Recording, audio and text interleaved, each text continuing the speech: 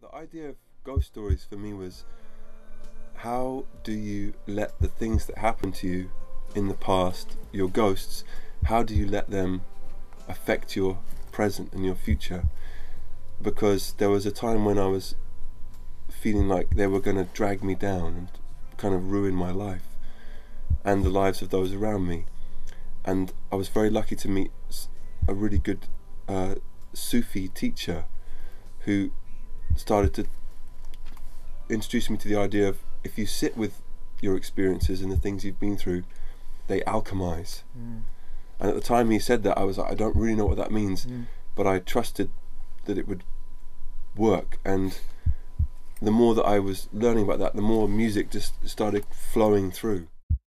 The way that we and I wanted to put it together was to be the journey from looking at everything you're going through in your life, be it good or bad or whatever, and thinking, am I going to run away from it? Am I going to blame for it? Am I going to deny it? Am I going to self-medicate? Or is there a way that by really opening yourself right up to it, that you might actually get to a more joyful place?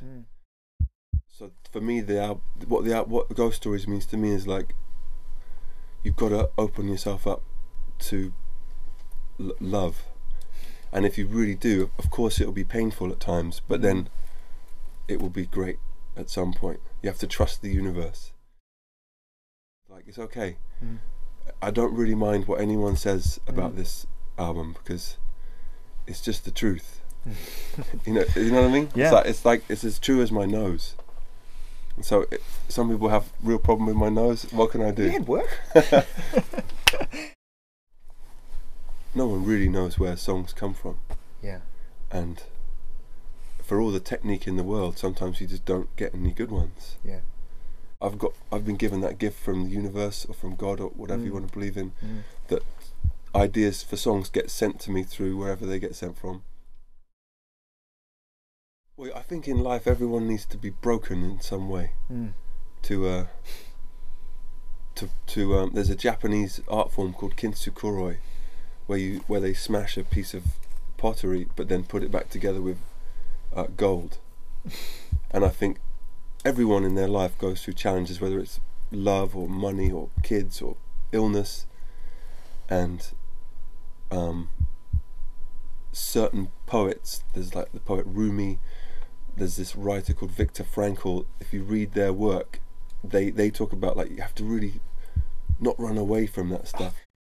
For one reason or another, everything going on in real life and the way that we see the world, it's like there's no point in being anything other than completely open and honest. Realization. Yes. That you can't escape what life's going to throw at you. So just enjoy it. Insecurity and stuff doesn't make any sense, and it affects your loved ones because they feel like, if you don't let love really in, then you can't really give it back. Like I said, if you don't open yourself up, then you can't appreciate the wonder outside. So you can be with someone very wonderful and because of your own issues, I don't want to get too personal. Sure. Because of your own issues, you cannot let that be celebrated in the right way. And I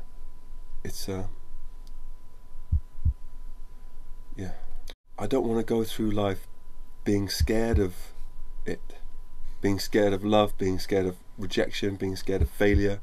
I write music as a diary. I write it to survive and to make sense of everything. Yeah. It's a gift that I'm so grateful for. The Buddhist stuff is like, everything that happens to you is what's supposed to be happening to you. So just relax. Okay, I understand what I'm supposed to be understanding, which is that life is beautiful in all its colours. Even the darker ones. They're here for a reason. I get it. And so I was like, I wish I could get a song where I could express that I get it. Okay, and let's just celebrate the moments while they're happening and be grateful for everything. And then I was at the piano, and this song just like fell out, just came right through. But I love this quiet, heartbreaky songs, but I love the euphoria, the togetherness. It's like life is so scary. There's planes going missing, there's people getting shot, there's wars going on. It's like anytime you can get thousands of people in a field jumping up and down, that's the most beautiful feeling. Yes.